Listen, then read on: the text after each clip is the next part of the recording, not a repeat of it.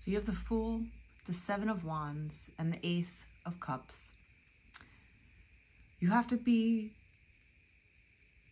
okay with crossing new boundaries, with breaking boundaries, and expanding your horizons on what you believe you can do. You have to make the leap into the unknown. You have to take a chance in order to get something of your dreams. And with the Ace of Cups, this dream might involve love, a new love. And in order to do that, you have to cross over, right? You have to do things that you haven't done before. You have to be comfortable feeling uncomfortable. The Fool energy is here to remind you to stay positive when you're doing things that are new. Are you okay being the foolish beginner in order to become the masterful, master of your own life? In order to become a master at anything, everyone has to start from level 1. And the people that progress forward, the people that actually level up, the people that become masters at their craft, they're okay with looking foolish as the beginner. Everyone looks foolish as a beginner, and especially in love. So if you come into some sort of scenario here where there's a new beginning at love, just be okay with not knowing all the answers. Be okay with looking foolish. Be okay with looking like you don't know what you're doing.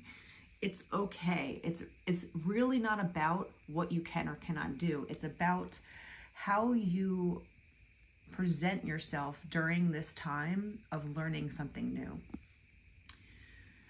Are you one of those people that are too serious to ever try anything new? Like you come across certain people that never want to be the beginner at anything. They just want to be the best just starting out of the gate. And those people are truly, I'm not going to say losers because that's a harsh word, but they're not going to be winners. Let's say that. You have to be okay stumbling and falling and getting back up and dusting the dirt off of you and running again. You have to know that sometimes you're going to stumble. Sometimes you're not going to get it right, but that's okay because that is the learning process. Are you really learning if you're not taking any risks? Are you really progressing when you're not taking chances? Are you okay with falling and getting back up again? The Fool shows you that you have to remain positive during times of learning something new. The Fool is an optimist at heart. They have a very childlike energy. They don't know what could go wrong. When you're a kid and you're playing on the playground and you do these crazy things and, you throw your body around or you just put yourself in risky situations, most kids have never felt yet what could go wrong. Some kids have, and then you learn from it, but the mindset of a child is, I don't even know what can go wrong, so I'm just going to live. I'm just going to be. I'm just going to do. And that is the Fool energy. It's Aries energy. The Aries, people, the energy of the Aries is the baby of the zodiac. They're not fools per se. They're very strong people, but they have enough tenacity and willpower and mindset and strength to just go after what they need to, right? If they put their head down and they ram forward, they are the ram. You put your head down and you charge forward, and you have a positive outlook. That is the key. You can't be a cynic and expect the world to always treat you bad. Yes, that is a smart thought to have, because the world is not always kind. The world is not always going to treat you well or give you respect. But if you expect negative things to happen before even giving positive things to even occur or have a chance or even think that there might be a positive outcome, you're already giving yourself the disservice of never trying, of never going after what you need to, of never just getting your dreams. And I'm getting the energy of you have to put your head down and charge forward to get what you want. This person with the Seven of Wands, it's not fun energy. the Seven of Wands. Seven of Wands is hard work. Seven of Wands is going up against the odds to get what you need or go where you need to go. This person is jumping between what they knew to what they don't even know. And they're jumping without a safety net. They're jumping without a parachute. They're just going for it, and they're committed to jumping to the other side. You're leaving your past behind and you're going forward into your future.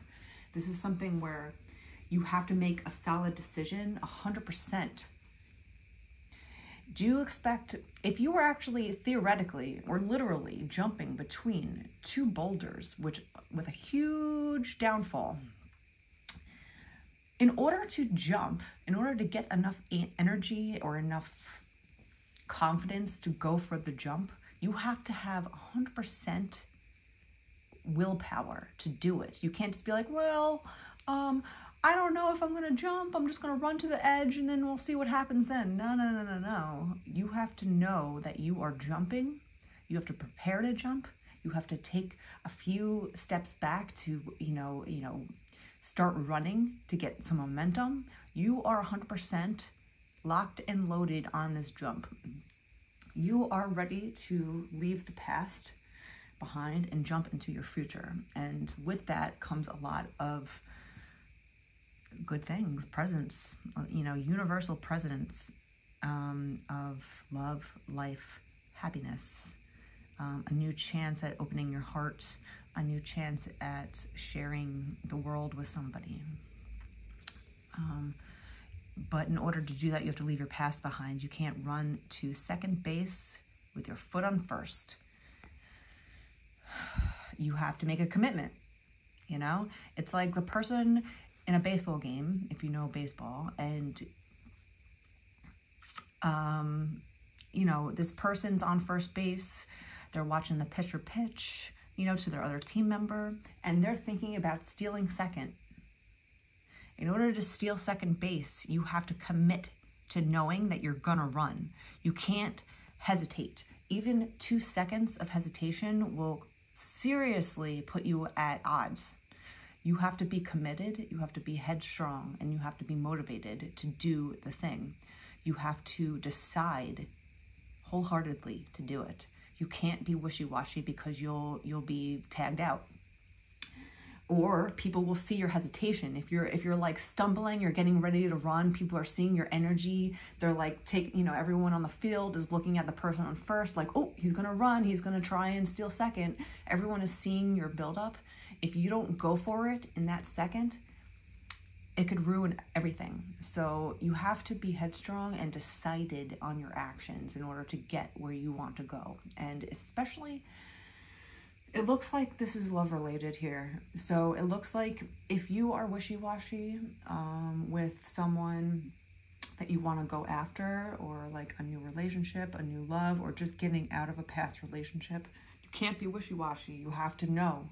Are you willing to let go of your past? Are you willing to let go of your past lover? Are you willing to let go of this relationship that you're in order to get what you really want, which is love? If you're not in a relationship that is giving you true love and respect and dignity and freedom and happiness and safety and all the good things, and you know it, you have to let go. You have to run to second.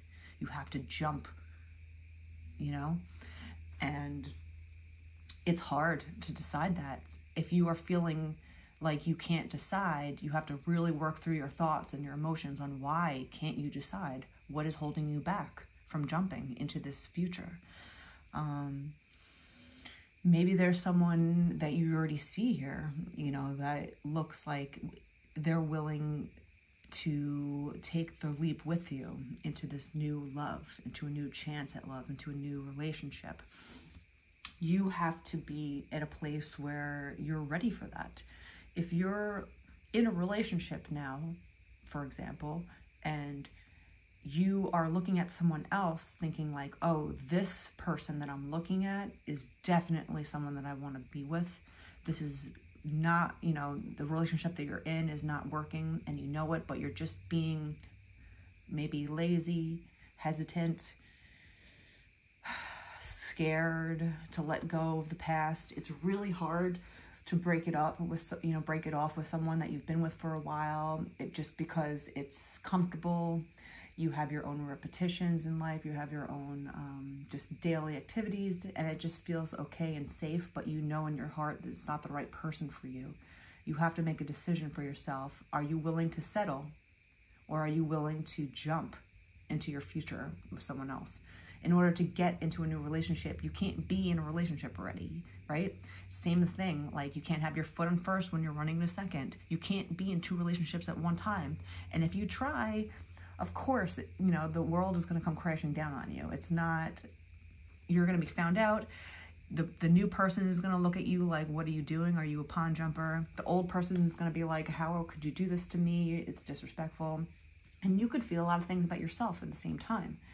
So the Fool is basically saying, go for it.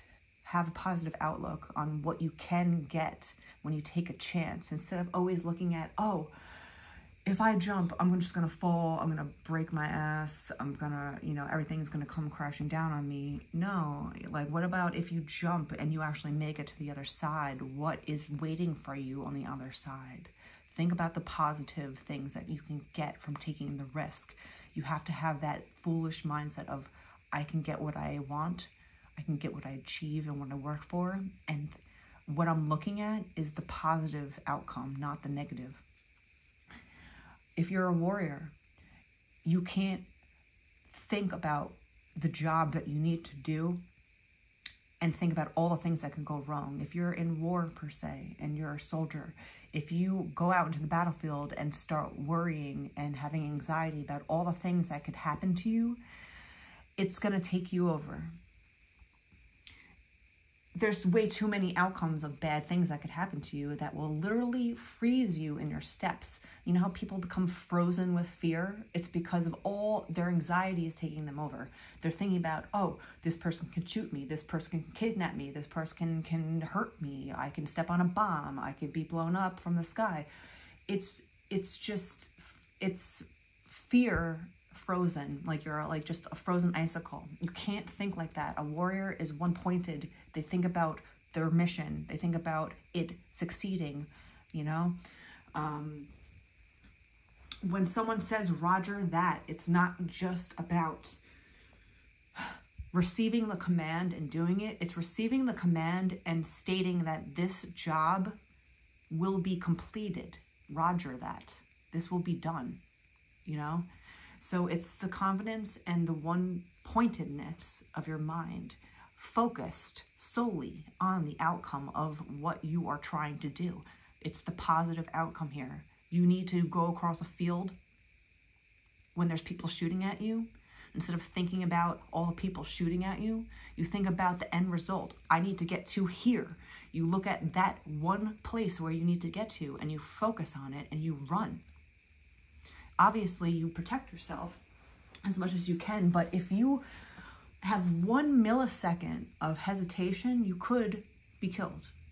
And it doesn't have to be that serious, but at the same time, it's the same kind of mentality. Are you focused on where you need to go or where you want to go? Or are you going to be held back by all the things that could go wrong that you don't even know could?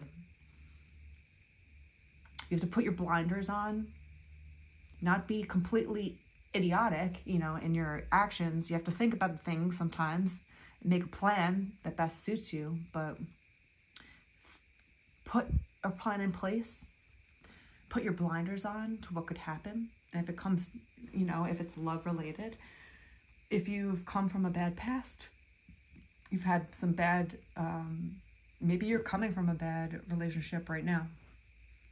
Jump into your future, into something that you know that you deserve better. If you're in an abusive relationship, if you're just in a relationship that is not going anywhere, you're basically at the end of the road, you have to jump into something new.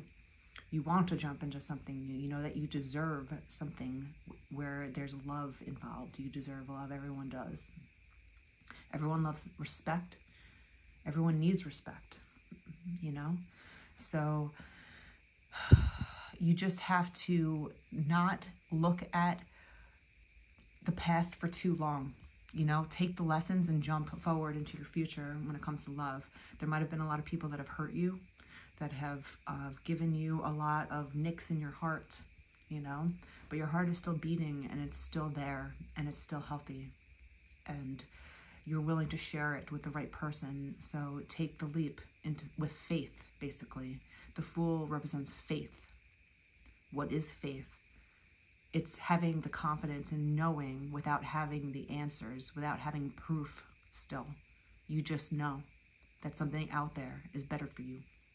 So if you're in this position, you have to know that there's someone out there that will be better for you, that will take care of your heart, that will actually be good to you. And you can't bring that into your future. You can't bring a whole bunch of baggage when you're jumping, you know, something, you know, like this. Take the lessons, but with the Fool's mentality and the faith of the Fool, faith knowing that you can actually get someone that loves you the right way.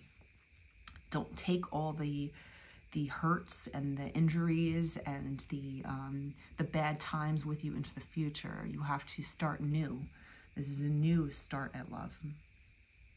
And just take the lessons, you know, regurgitate them, leave them behind, and go forward into a life worth living. And the risk is always worth it. In the end, you always hear people are like, sometimes people are pushed to the edge, you know? Sometimes people ignore the red flags for so long that they're literally pushed to the edge of their life. They're literally pushed to the edge of their relationship or the edge of their own personal endeavors. Some people are forced to change. Some people make the change for themselves. Whatever the case is, if you feel like you need to make a jump, remember to have the faith of the Fool with you, on your side, and also the strength of a warrior, where you are focused on what you need to do, your mission here.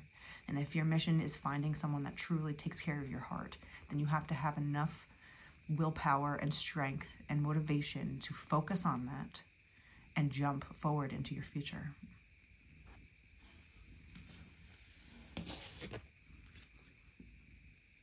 Let's pull a couple more cards here. Is there anything else we need to know?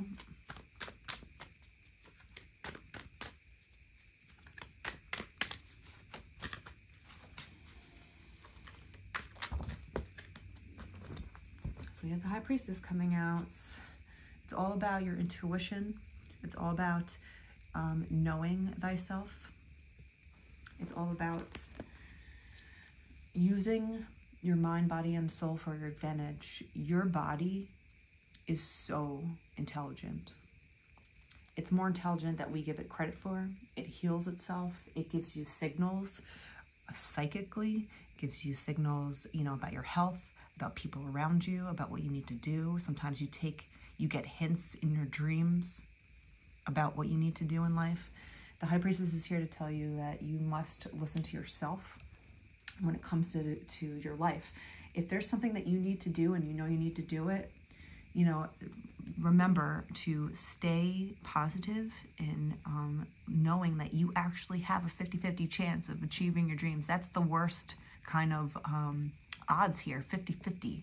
You know, you flip a coin, it could go well, it could not go well. So stay on the 50% of like the glass that is half full, because those people actually get to achieve what they're looking for. If you are always looking at life like the glass is always half empty, like, oh, every relationship I get into is just, it's terrible, or, you know, it turns out bad, or, you know, I've had such bad luck in the past, well, why is my future going to be any different? Take that out of your mind. You know, you're not giving yourself the chance to jump correctly. If you have all this weight on you and all the baggage just, you know, dragging off of you, how are you going to jump into something new, into a love that is worth living? That's the energy that I'm getting here. Is like, maybe you're having dreams about what you need to do or the actions that you need to take going forward. Listen to yourself. Your subconscious speaks softly to you unless you start practicing like the High Priestess does your intuition. If you are in tune with your intuition, then you know what to do. Ultimately, you listen to it, right? Your intuition is very powerful. Everyone's is. The only difference between us as humans is not that we all have different abilities of intuition. It's who listens to it and who respects it. Some people don't even think that it's real, or that they should even listen to it, or that it's just whatever. But when you learn and you practice listening to your intuition, it becomes extremely powerful. 21:12 that I just saw on the clock. So maybe you're getting hints through your dreams. Maybe you're getting hints through your daydreams. Maybe you're getting hints through just your subconscious knowing. When you tune into yourself, into your gut feelings, into your heart, what is your heart telling you to do? These are the answers that are bubbling up inside of you, and they start very softly and small. And if you keep kind of working against your intuition gets louder and louder. And then it starts yelling at you, and then it starts screaming at you, and then it starts banging pots and pans at you, and then it starts actually pushing you if you don't listen. And unfortunately, everyone kind of goes through the process of learning that, the hard way, where it's like, oh, well, I should have listened to myself. I knew it. I knew this person wasn't good. I knew it. But they still didn't listen to themselves. So you have to take your past mistakes and just bring it into your future. Who cares? You made a mistake. Okay, now listen to yourself going forward. When you have a certain feeling when you're around a certain person, or maybe this is a feeling about your past relationship, just take the lessons and progress going forward. If you feel like this again in the future, just listen to it next time. Your intuition is here. It's your spirit guides helping you. It's your inner body helping you. Your body is so intelligent. So don't discount that when you're making decisions on life. Look at this. Look at this. Look what happens when you listen to your intuition. The 10 of Cups comes out. You make the leap. You stay positive. You have a new chance at love. But this is not just a new chance at love. This is a new chance of love forever.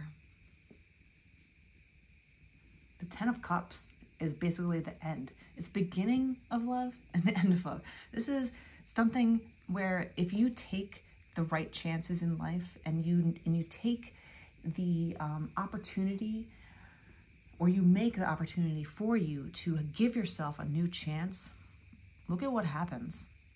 You really tune into your intuition. You stay positive on what could happen for you, and you get a new chance of love, which really turns into a happily ever after.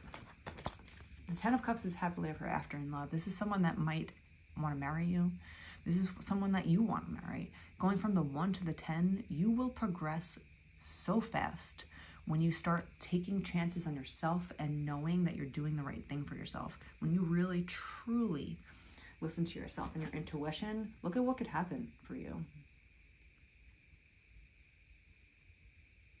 You get the wifey, you get the husband, you get the kids playing in your backyard, you get the home life, and you're just like, oh, look at what we created together. We have it all together.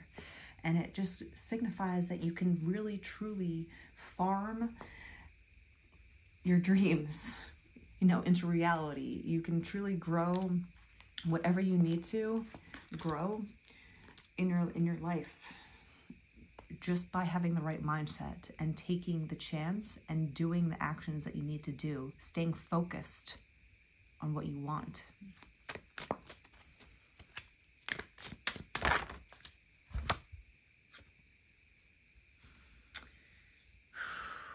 Three of Swords reminds you you can't have two relationships at the same time. That's what I'm getting from this. Okay?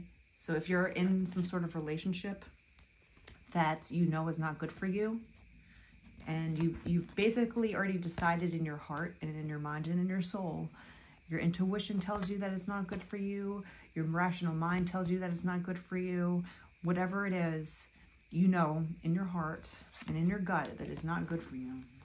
You have to take the leap forward, especially if you want love. And this shows that you will gain much rewards from doing that for yourself. It's about yourself first. Do you treat yourself well? Excuse me. The Three of Swords is third-party energy, especially coming with love. There's heartbreak involved here. So maybe you've been heartbroken. Maybe someone cheated on you and you're still with them. Why would you do that? You know, why would you want to stay with someone that cheated on you? I know everyone's situation is different and there are some exceptions to the rules, but for the most part, if someone already cheated on you and broke your heart and you're still staying with them because you're just scared of you know, like your new life or your new, what you need to do now, or just like picking up the pieces, or you're just kind of in denial, you got to jump. You got to take a chance on yourself in order to get this 10 of Cups, this Ace of Cups and the 10 of Cups. Come on. You know, look at your future and what you can jump towards instead of looking at your past and what you need to sweep up. And, you know, it's just a big mess behind you. It's like someone went into your house and had a party and ransacked it, and there's stuff everywhere. There's fingerprints on the walls. There's garbage everywhere. All your furniture is ruined. You know, there's cigarette butts and beer bottles and whatever. And it's kind of just like, okay, well, I could just stay in this filth or I clean up, or I just don't have a party again, or I don't, you know, like, you got to clean up the pieces. You got to clean up your life in order to move forward. It just looks like there's a big mess behind you when it comes to love, especially here. And you can't, like I said, you can't keep all the baggage on you when you're jumping into your future. You gotta let it go. And if someone isn't treating you well, you gotta remember to have faith, knowing that there are people that will treat you well. You are worth being treated well. You are worth a good relationship. You are worth someone who also sees the value in you. There won't be third-party energy in the 10 of Cups. You see, there's only 2 people here in their family. There's not like 2 people and then there's like a, you know, a thought in the background, you know, for the weekends kind of deal. It's none of that energy. There's no sneaky energy with the 10 of Cups. The 9 of Swords. So, like I said, if you're tired of being up at night, wondering about this relationship, wondering about the person that you're with, or you're just kind of heartbroken over being cheated on, you're heartbroken over being used, or you're just heartbroken over the fact that you gave it a try with somebody and it didn't work out. Whatever it is giving you anxiety because you're staying in this energy. You have to break out of that energy and leave in order to give yourself the chance of real love. If you stay in an energy of anxiety, of heartbreak, of sorrow, of never knowing where you know what's going on with your other person, you're at home at night on a Saturday and this person is out with his quote-unquote friends, you know, what is he doing? You know, like, are you guys together? Are you always wondering where this other person is or what they're doing behind your back? Intuition is strong. Sometimes you might already know that you're being cheated on without having the proof. You just kind of can feel your person just searching elsewhere or giving themselves elsewhere besides you. You're tired of this energy. If you want to get rid of this anxiety, of this third-party anxiety, of just trying to always have to fix things, sometimes it's good to just let it go and jump into your future. You have to listen to your intuition. If your intuition is screaming at you, telling you, like, there's a reason why you feel this way, maybe pay attention to it.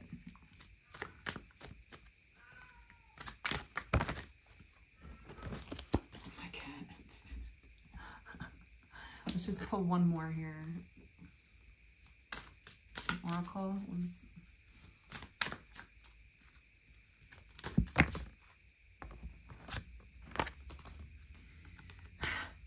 I literally just pulled this card before, and it's coming out again.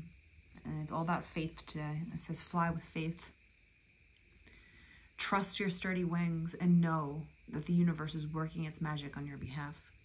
So this reading is all about faith. It's all about knowing. It's all about being in tune with your intuition.